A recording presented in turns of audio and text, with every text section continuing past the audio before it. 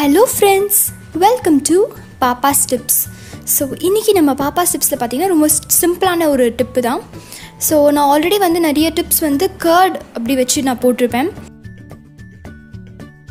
So இன்னைக்கு வந்து நான் யோகர்ட் வச்சிருக்கேன்.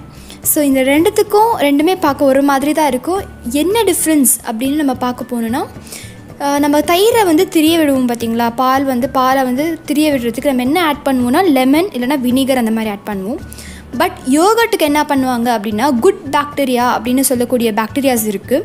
ஸோ அந்த பாக்டீரியாவை ஆட் பண்ணி தயிராக ஆக்குவாங்க. அந்த மாதிரி அதாவது யோகர்ட், அதுக்கு பேர் தான் யோகர்ட்.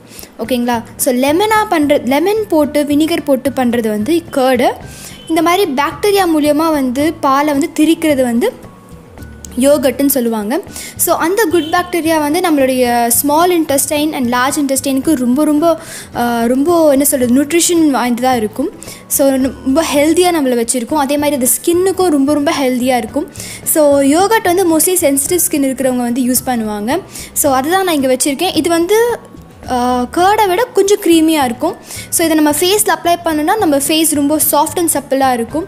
நான் நிறைய வீடியோஸ் வந்து கர்ட் பற்றி போட்டிருக்கேன். அண்ட் அந்த வீடியோஸில் பார்த்திங்கன்னா ஒரு சப்ஸ்கிரைபர் வந்து கேட்டிருந்தாங்கன்னு நினைக்கிறேன், இந்த மாதிரி யோகர்ட் அண்ட் கர்டுக்கு என்ன மேடம் வித்தியாசம்னு கேட்டிருந்தாங்க.